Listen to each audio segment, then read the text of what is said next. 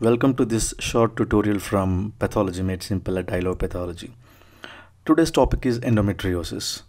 The learning objectives for today's topic, we will see what is the definition of endometriosis. We will look into some historical aspects. We will see the epidemiological aspects of endometriosis and the most important component, that is pathogenesis of endometriosis, clinical features and morphology in endometriosis, and a bit about treatment and prognostic factors. Now, what is endometriosis?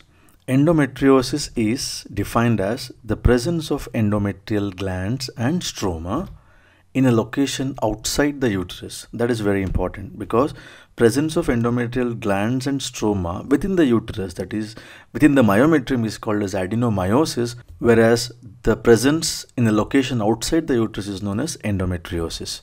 It is a complex gynecological disorder that can affect women from menarche until menopause. These patients present with chronic pelvic pain, dysmenorrhea, dyspareunia, and infertility. Dysmenorrhea is painful menstruation, dyspareunia is pain during intercourse, and infertility. So ultimately, all these clinical manifestations, they sort of decrease the quality of life of the affected individual. Now, coming to some historical aspects, though medical textbooks older than 4,000 years have described this entity, it was in 1860 when Karl von Rokitansky, who was the first person to diagnose endometriosis microscopically. Moving on to epidemiological aspects, it affects 10% of reproductive age women. Among asymptomatic women, the presence of endometriosis can range from 2 to 11%, and 5 to 50% among infertile women, and around 5 to 21% among women hospitalized for pelvic pain. If an individual is symptomatic and if she is an adolescent, the chances that this patient might be having endometriosis is 49 to 75%.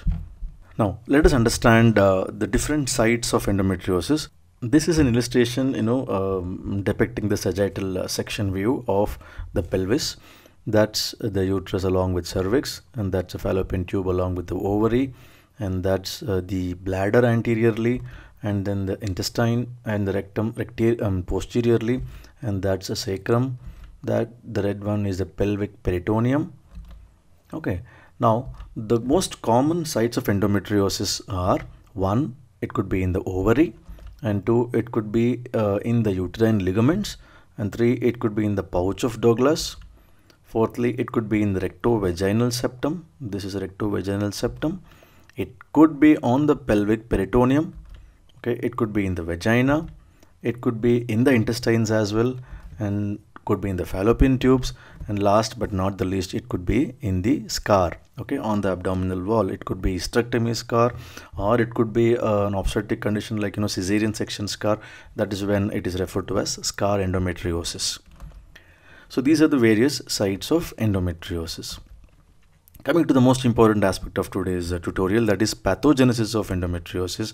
Let us see what is the origin of this endometriotic tissue outside the uterus. There are various theories. One of them is regurgitation theory. Another one is a metaplastic theory. The third one is a benign metastasis theory. Fourthly, a progenitor cell theory. Now, what is this regurgitation theory? It just says that it is the endometriotic tissue is because of reflux of menstrual debris containing viable endometrial cells through the fallopian tubes into the peritoneal cavity, right? And that is also known as retrograde menstruation. Now, moving on to the metaplastic theory, it says there is transformation of peritoneal mesothelium into a glandular endometrium. Okay, and that is referred to as coelomic metaplasia. Now, what is this benign metastasis theory, wherein there is transport of endometrial cells through the lymphatic and blood vessels? Okay, so it's basically a lymphatic and vascular metastasis, though it is not a malignant entity. Progenitor cell theory means there is a circulating stem cells or progenitor cells from the bone marrow which differentiates into the endometrial tissue in the location outside that of uterus. Quick summary: the pathogenesis of endometriosis can be regurgitation theory, and this is the most favored theory, right? Wherein there is retrograde menstruation leading to implantation, and the benign metastasis theory, where the endometrial tissue is transported via the blood vessels and lymphatics into distant sites. The metaplastic theory is coelomic metaplasia, where the mesothelium of pelvis and abdomen converts into an endometrial tissue. And lastly, there is differentiation of the circulating stem cells of the bone marrow into the endometrial tissue. Okay. So as I told you, the regurgitation theory is the most favored theory of endometriosis. Now, the endometrial tissue is not just morphologically similar to the normal endometrium. Basically, it is functional also. This endometrial tissue outside the uterus functions just like that of an endometrial tissue within the uterus, right? Okay, but the other important and the most important thing is that it is abnormal. Okay, why it is abnormal? Let us understand. So this is an endometrial tissue. Consider this is an endometrial tissue where these are the endometrial glands and that is these stromal cells. So why is that there is abnormality in the functioning of these endometrial tissue? Let us understand this. These stromal cells, they secrete chemokines, CC and CXC chemokines, which recruit or even attract the monocytes, the macrophages, the neutrophils, eosinophils and lymphocytes. All these inflammatory cells activate, pro-inflammatory cytokines. What are these pro-inflammatory cytokines? They can be tumor necrosis alpha, interleukin 1 beta, interleukin 6. These are the ones, the pro-inflammatory cytokines are activated by these cells, right? And second one, it can also activate pro-angiogenic factors like vascular endothelial growth factor. It can also activate various growth factors and adhesion molecules. Okay, so basically these chemokines which recruit these inflammatory cells and activate all these mediators are pro-inflammatory cytokines, pro-angiogenic factors, growth factors.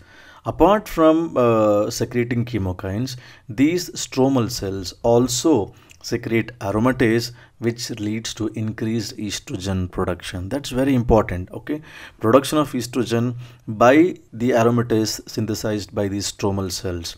Now what happens when there is estrogen production?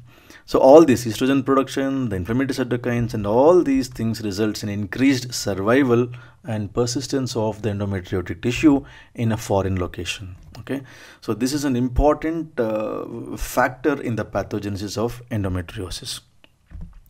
We need to understand that this is functional by itself only because of these stromal cells. All these stromal cells are the ones which are the culprit in endometriosis, which helps in survival and persistence by means of secretion of all these things, right? Another important aspect of endometriosis is, so these patients are very sensitive to pain. Let us see why this happens in these patients. The macrophages which are recruited by the chemokines, they also secrete nerve sensitizing insulin-like growth factor 1. Now what does that do? This growth factor 1, insulin-like growth factor 1, is the one which is responsible for heightened responsiveness of nociceptive neurons to normal or subthreshold afferent input. So what does that do? That results in some amount of alteration in pain processing, and that is the reason why these individuals, these patients have very, very highly sensitive to even mild forms of pain. If you want to read more about these aspects, just go through this article in New England Journal of Medicine, which is recently published. Now, what are the clinical features of endometriosis? The most common feature include, as I told you, severe dysmenorrhea, chronic pelvic pain, dyspareunia, and infertility. Of course, the symptoms depends on the location too. For example, if the endometriosis is in the gastrointestinal tract, the symptoms would be of painful bowel movements, right? So, cyclical pain is another important classical feature of endometriosis, which means that the pain is more worse during menstruation. Okay, and if the patient is lucky enough, very rarely endometriosis can be asymptomatic too. Now coming to the morphology of endometriosis. Grossly, as we know that the endometrium tissue even outside the uterus breaks and bleeds, but then in the location outside of uterus there is no route for the blood to escape, and that is where the blood collects in these locations, right? And these collections can be microscopic collection to 1 or can be macroscopic up to 2 centimeter red brown nodules. These are seen as red brown nodules, and these nodules, smaller nodules, often coalesce to form the larger masses. Okay, in ovaries, a characteristic feature is seen, that is the large amount of blood can be collected, and in long-standing cases, it turns brown because of hemosiderin-laden macrophages. As you know that the RBCs break down to release hemosiderin, and the macrophages nearby engulf these hemosiderin, and they're called hemosiderin-laden macrophages, and the tissue turns brown. And the ovarian tissue looks like that of a brownish fluid-filled organ, and that is called as chocolate cyst of ovary. Okay, so that's an illustration of an ovary filled with fluid which is chocolate-like dark brown color. So that's about a chocolate cyst of ovary. Remember, whenever you talk about endometriosis, make sure you mention that the lesion in the ovary is cystic, often filled with dark brown fluid, and that resembles that of a dark chocolate. That's why it is referred to as chocolate cyst of ovary. Microscopically, criteria to diagnose endometriosis, at least 2 of the following 3 features should be present to make a diagnosis of endometriosis. 1. The endometrial glands. 2. The endometrial stroma. 3. Evidence of hemorrhage in the form of hemosiderin-laden macrophages. Of these 3, presence of any 2 will make a diagnosis of endometriosis. Now I will just take you through one of the example of endometriosis which was occurring in the wall of the intestine. Okay, that is an intestinal mucosa. You can make out that showing columnar epithelium, and look at this, in the submucosa as well as in the muscularis propria you can see various dilated cyst-like structures. Okay, so these are the endometriotic foci. So there is one foci here, there's another foci here, there's another foci here. Okay, now moving on to the next higher magnification, you can make out that these are endometrial glands and the adjacent tissue is endometrial stroma. As I told you, by definition, endometriosis is the presence of endometrial tissue, which means you need to show the evidence of endometrial glands and stroma. If any one of these is not present, then you have to, as per the criteria, you have to demonstrate the presence of hemosiderin-laden macrophages, which just says that there was some amount of bleed which has occurred due to this endometriotic foci. That is all. Higher magnification showing endometrial glands with stratification and the stroma vericellular. Also, you can see some amount of scattered inflammatory cells in the form of lymphocytes. Now, what is the importance or significance of endometriosis? 1. Endometriosis is associated with significant morbidity in these individuals. That is the most important significance. Okay, most of these patients do have a decreased quality of life. There's a chances that these endometriotic foci turning into malignant transformation, extremely rare, very, very, very uncommon. Okay, now coming to the treatment and prognosis, the endometriosis can be managed medically and surgically. Basically it needs a multidisciplinary approach, but there is high rate of recurrence and it cannot be cured completely. So that is all about endometriosis. We learned about the definition, we studied about the historical aspects, epidemiology. The most important is understanding of pathogenesis of endometriosis, and then about clinical features and morphology. Thanks for watching. Click on the like button if you like this video. Do comment if you have any queries to us. I am always happy to respond. Don't forget to subscribe for more videos. Thank you very much.